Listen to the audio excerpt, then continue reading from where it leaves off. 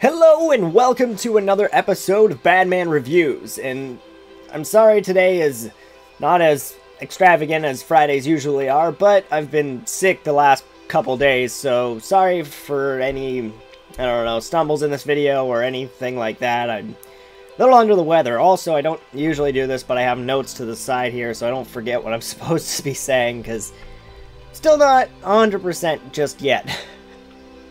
But what I wanted to talk about today is my E3 predictions. E3 is just around the corner, and by that I mean like next week, and there's a lot that we can kind of guess and already know that's going to be happening at E3. So I just wanted to go over some of those things and then basically give my opinions on them and see what you guys think about them as well, because I always like to hear your opinions on things like this. So starting off, let's go over some PS4 stuff. The most obvious one is the PS4 Neo, or the new PS4, whatever you want to call it. They've been rumored, kind of not rumored, going around that there's a new PS4 coming out, and has a new 4K resolution. That's its big thing. It'll be able to output in 4K. It has a higher GPU acceleration, and it'll be able to play virtual reality games much better. That's like the main thing for this console that they're kind of pushing, that people have kind of figured out. It's not confirmed yet, but it's kind of also confirmed. So that's something that we're going to be looking forward to. Next is something I'm really excited for. Sucker Punch, the people who made Infamous, have been rumored to be working on a new superhero game. A Spider-Man game. And as someone who's a huge fan of Spider-Man, I cannot wait to see what Sucker Punch does with this game, if these rumors are true. And I can't wait to see a trailer if it shows up at E3. That's one of the games that I'm most excited for and most looking forward to, if it's real, because that would be outstanding.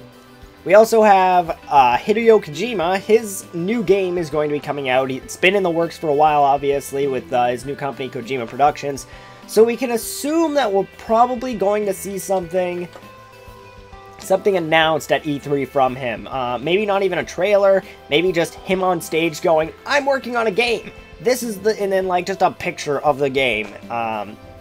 So that's kind of what we have looking forward from Kojima. I don't think we're going to get a trailer or anything from him. The game's been out their production team has only been together for like a year, so I can't see anything too amazing or stunning coming out from him, but I can see him on stage and announcing something. We also have Crash Bandicoot. I've already talked about this a lot, but I obviously have to mention again. Crash Bandicoot, for anyone who's not super into Crash Bandicoot, the fandom has been going into a frenzy because there's a lot of hints pointing at E3 this year having Crash Bandicoot, with the voice of Dr. Neo Cortex tweeting that he was doing some more voice acting for old characters, including a doctor. So that's kind of got us on the whim, and a couple other things, including weird copyright infringements going on, Crash in Uncharted 4. There's a lot going on, so a lot of the Crash fan base is going insane, thinking that we're going to get something. I don't think we're going to get a new Crash game, truthfully. I think we're going to get a remake of the first 3 games. Crash 1, 2, and 3, we'll get an HD remake of those. And I'd be totally fine with that for now. It would be amazing just to have that. Also rumored is God of War. God of War has kind of been on hiatus for a while. Yeah, we've had God of War 3 for PS3, and we had the remaster, but we haven't really heard anything in a while. And there's been some leaked pictures, not gameplay, but prototype pictures, like, you know, hand-drawn pictures of Kratos in weird environments and whatnot. So we can only assume that from these pictures that God of War may be in the works, and we may be seeing something coming out soon. It would only make sense because it's Kratos, it's God of War, and it's one of Sony's big franchises. So seeing a return to God of War on PS4 is not out of the question at all. The last thing for Sony is obviously some more Last Guardian footage. It was a big announcement last year, and we're obviously going to see some more of it this year. We saw some more of it in a couple, another conference, I forget what it was called, but we saw some more gameplay footage of it. And there have been a lot of reviewers posting online their thoughts on it, saying they've been able to play like the first like 15 to 30 minutes of the game, and saying that it's fantastic and they've loved every minute of it. So maybe we might see a playable version of that game on stage for Sony, which would be fantastic to be able to actually see what the game looks like being played. Alright, next we have Xbox, Microsoft. We have two consoles from Xbox. We have the Xbox One Slim, which is supposedly a much smaller console, half the size with 2 terabytes. Which would be nice. The 1 terabyte on the Xbox One that I have, and some people have 500 gigabytes. It disappears very quickly. Like, Halo, I think it's Halo 5, yeah, Halo 5 is like 60 gigabytes by itself, and I think it's racking up closer to like 80 gigabytes now, with all the updates that have been coming out. So that game is getting very big, and that's literally 1/10 of my hard drive right there for Halo. Never mind the other Master Chief Collection, which is another 50 gigabytes, and if you have Call of Duty Black Ops 3, there's another 50 gigabytes. Boom, like half your hard drive's gone in 3 games. It's ridiculous. So 2 terabytes would be really nice to have. Even though the console does support external hard drives, I've never went out to buy one to use one, but having the internal storage would be really nice. The other thing that's been rumored is a new Xbox One, which would be, from what I've heard, much bulkier, but would be VR ready, it would be ready for the virtual reality headsets, and it would be much more, well, not a lot more, but decently more powerful than the new PS4 specs that had been leaked, and probably aren't true, because when specs like that get leaked, they're never true. So those are the 2 new consoles that we have to look forward to. Next we have, more VR stuff from Microsoft. Their VR headset, their little Microsoft glasses thing, are obviously going to get shown more. Hopefully we'll get to see something cool from it instead of just Minecraft, because it was cool, but you know, I'd like to see what other things developers can do with this, because it's a weird technology and I can't really see anything amazing being done with it. It'd be hard to do something FPS-like, or I think that would be really good would be RTSs, something like StarCraft or whatnot, having basically on a table a terrain that you can scroll across on your table and grab enemies and whatnot, or I mean grab characters and whatnot and send them off to attack other people. It'd basically just be like a virtual reality Warhammer game, which would be awesome. That would look really cool. There you go. There's an idea. But you know, they'll never take those ideas, just like Nintendo never took the Pokemon Snap idea, even though it was totally obvious. Whatever. We also have more Gears of War. This is pretty obvious. Gears of War 4 has been announced, but I'm assuming we're going to see more campaign. It's something we haven't seen a lot of. We haven't really seen any campaign footage besides a little bit last year, and we've gotten a decent hands-on with the multiplayer with the alpha, so we know what to expect, but they're obviously going to show off more Gears of War 4, and if they're going to show off anything, I think they'll show off more campaign. We can also expect Halo announcements because it's Microsoft, and Halo is obviously always in the works for them.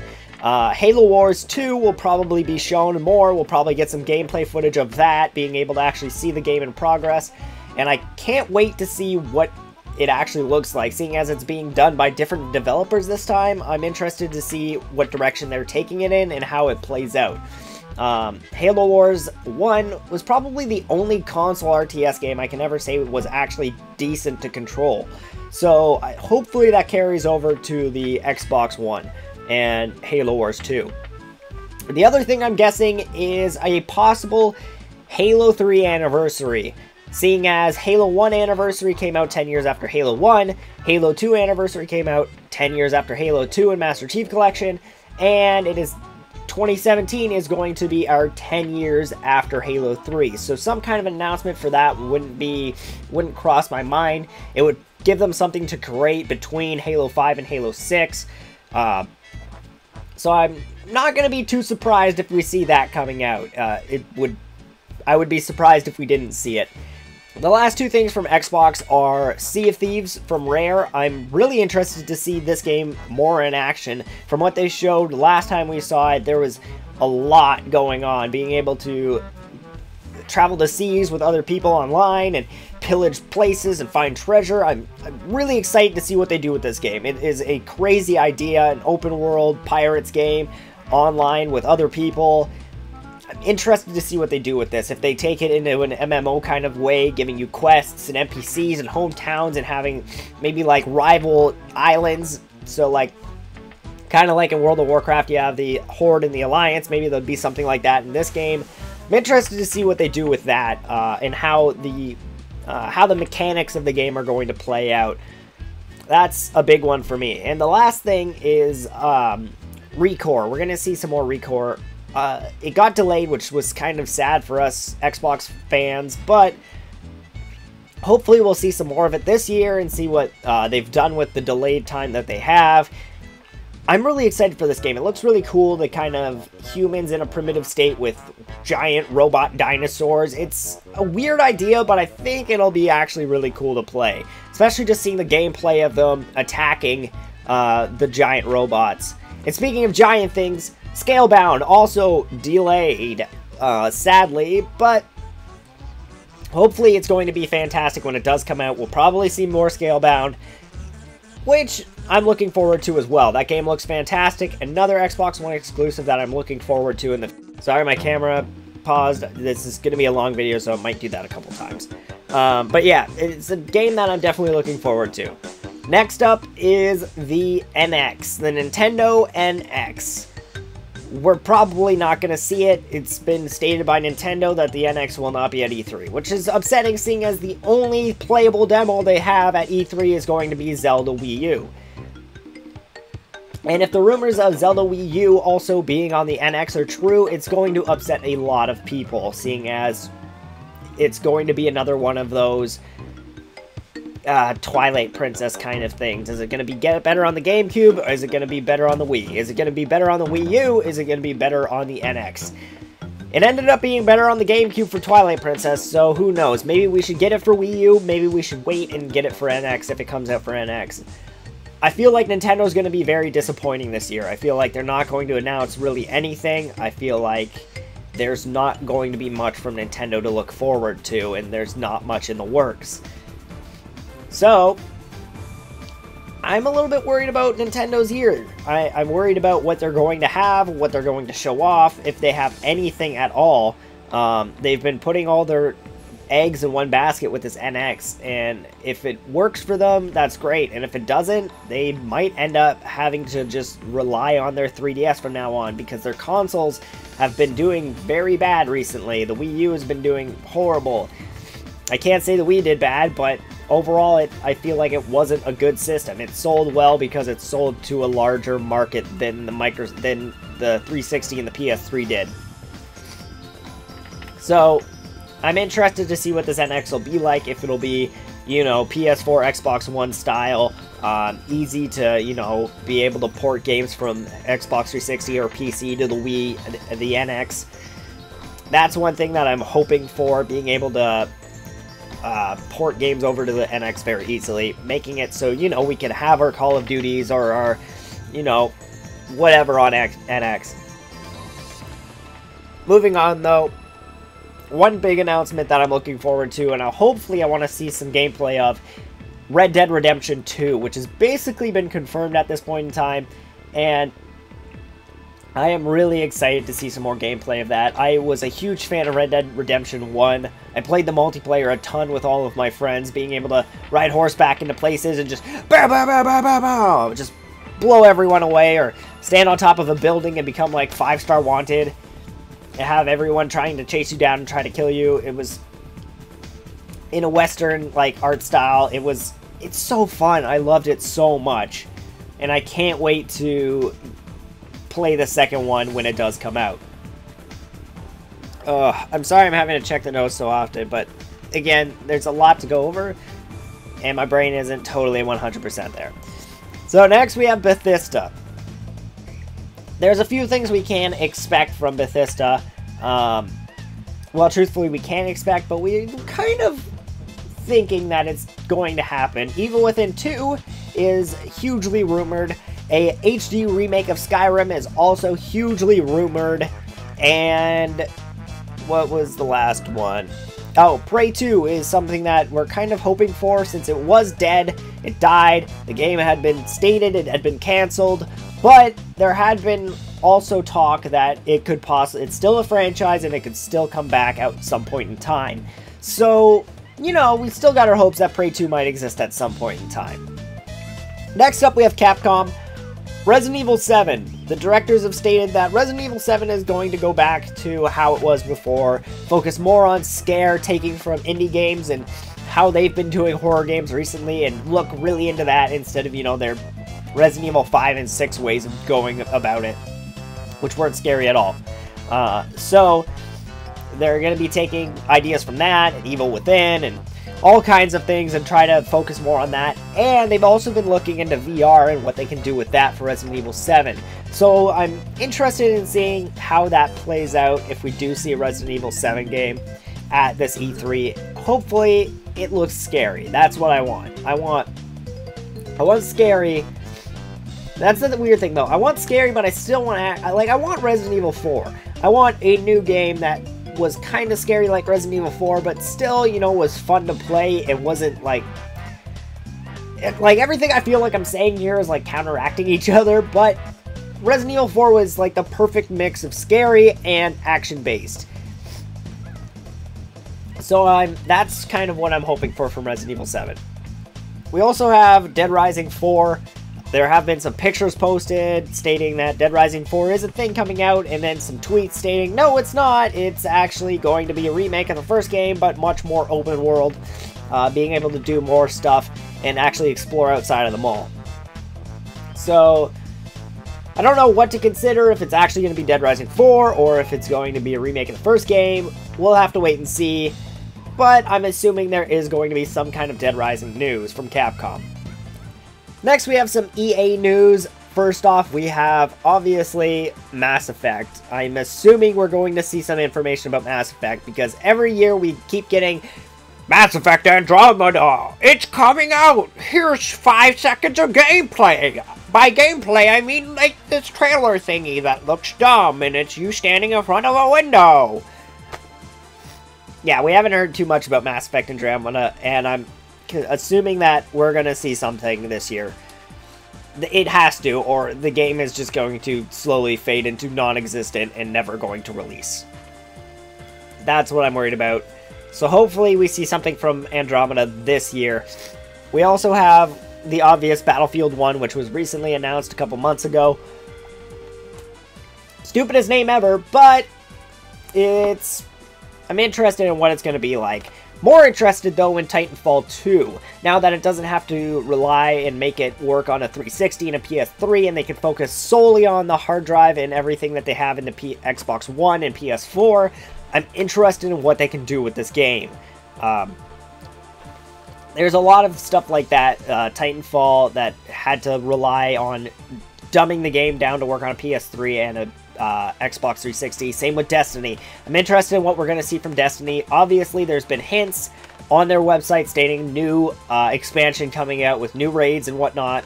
So I'm assuming we're going to see that from Destiny and Bungie at E3. More stuff on Destiny. I think it's still a little bit too early to be seeing anything from Destiny 2, but we're probably going to get some more information on expansions and whatnot coming out before we get to reach Destiny 2, which I'm assuming will probably be next year's E3. We also have some stuff from Ubisoft. Mostly I'm hoping for Beyond Good and Evil 2, which will probably never happen, but we can still hopes. There's rumors that it possibly exists and it's being funded by Nintendo to be exclusive on the NX, but, you know, it's probably never going to happen. Especially since it's Nintendo and they can't think outside of the box at all. I'm lying about that. They've made some really cool stuff in the past. We also have obviously Watch Dogs 2, which has been recently announced. Just a couple days ago, fully officially announced. We'll see some gameplay of that probably at this year's E3. Maybe a longer trailer or whatever. We'll probably see more on Watch Dogs 2 at E3. Ooh. The last thing is more Ghost Recon Wildlands. We'll probably see some gameplay on that as well. And I don't know. Ghost Recon has kind of died out on me. I used to be in it a lot at the when it was out in Advanced Warfare. In Advanced Warfare 2, GRA or GRA 2, whatever you want to call it. I was really into the games back then, but since then I haven't really played them. I know they had that free-to-play one on Steam for a while. I just haven't been in Ghost Recon for a while. But for Ghost Recon fans, hopefully we'll get some more news on Ghost Recon games. The last thing we have is WB Games. It's rumored that we're going to be getting another Batman game. Obviously not made by the same people, but it's interesting to see what it would be like. There's also rumors of a Suicide Squad game that could be possibly first-person or a third-person shooter of some sorts. I don't know how that's going to work, and I have a feeling it's not going to be good. I have a feeling it's going to be a bad game. I feel like that's going to be one of those superhero games that people get excited for, and then they play it and it ends up being crap. Which is upsetting because, you know, Suicide Squad is a fantastic franchise and will probably get ruined in the next couple years, sadly. And we'll never see the light of it again for, you know, maybe 10, 15 years from now. That's what I think is going to happen with Suicide Squad, if you're wondering. I feel like the movie's going to crash. I feel like the game is going to be horrible. And I feel like no one's going to care about it. Sadly, seeing as the comics are actually very good. We also have more LEGO Dimensions. I know most people don't care about that, but I actually have LEGO Dimensions, and I love it. And I have a lot of interesting expansions, you know, Doctor Who, Lord of the Rings, Simpsons, and all of their LEGO stuff, Ninjaga, whatnot. It's awesome. It's funny to see. It's funny to see all these characters interact with each other, Batman interacting with the people from Wizard of Oz, stuff like that, and I love. So, they recently announced that LEGO Dimensions is picking up some more franchises for more expansions in the future, including the new Ghostbusters, Sonic the Hedgehog, Beetlejuice, Mission Impossible. There's a bunch of stuff, like a bunch of like weird stuff and a bunch of really cool stuff. So I'm really looking forward to what they have in the future. I'll definitely have to pick up that Sonic the Hedgehog one, probably the Beetlejuice one. These are all things that I'm really excited for when it comes to LEGO Dimensions, which is sad, but, you know, I find it as a fun game that costs way too much money. Truthfully, yes. The last thing I want to talk about is Shadow Mordor 2. I don't really have too much to say about it. I never played it that much. I played it a little bit, got sick of it very quickly, and kind of stopped playing it. So, you know, Shadow Mordor 2, some people will be super excited for it. Me, not so much. Again, sorry that I've been sounding horrible through this whole video. Sorry that it's been probably not the best video ever, but hopefully I'll be feeling better next week, and we can have fantastic videos next week. I don't know what they're going to be about. This is a long video. The video cut out again, which means it's been like another 10 minutes, which means this video is running on like almost 20 minutes, I think. Anyways, who knows? Maybe we'll have more fan-made games, maybe we'll have another cut content, maybe I'll review something. Mirror's Edge just came out, so maybe I'll review that. Who knows? Post in the comments below what you want to see. Post in the comments below what you think of E3. And post in the comments below wishes of me feeling better. Yay!